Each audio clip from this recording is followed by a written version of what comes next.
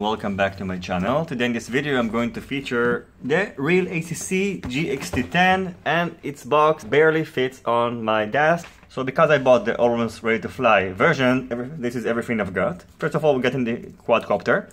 We're missing three things in order to fly it. One, the camera, video transmitter, and a receiver, and of course a remote controller.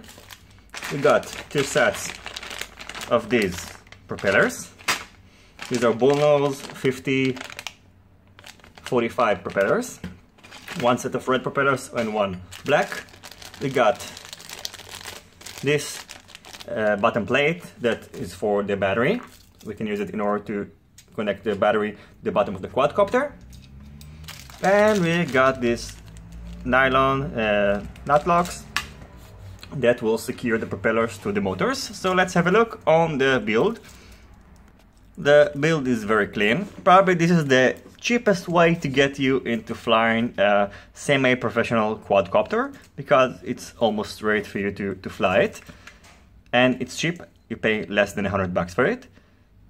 We have Racerstar BR2205 budget-friendly motors, and also 20 ampere BLLES ESCs. Inside we have an SP3 F3 Racing flight controller and a PDB. Now this comes also with an ACE32 and CCD versions as well. I recommend, if it's in stock, to get the F3 version, even though it costs a couple of bucks more. And we have here on the back all the wires that we need in order to wire it to the VTX and also to the receiver. And we have here on the front this connector that we will use in order to power up the camera.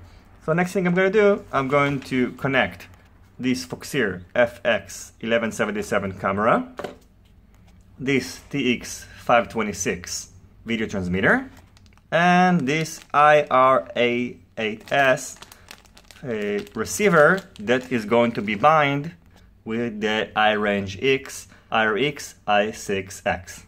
By the way, everything you see here costs less than $200, and you don't need a lot of experience in order to assemble this quadcopter. As I told you, it came almost ready to fly.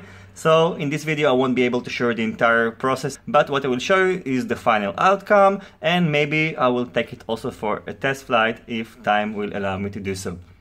I finished connecting everything up, and I just want to show you what I did. So first of all, I connected the camera and the VTX to that 12-volt port, which is located here on the bottom.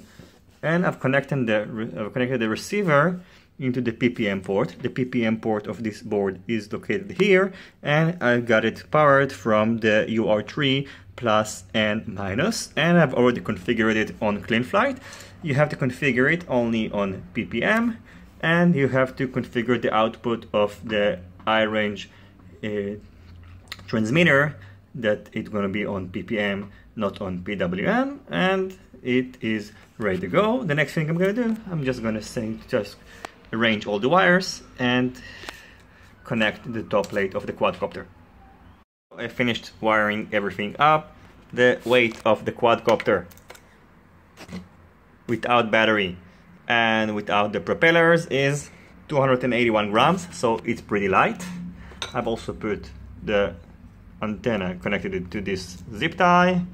I've located here the transmitter on the back. It's not the best place, but it will be for now.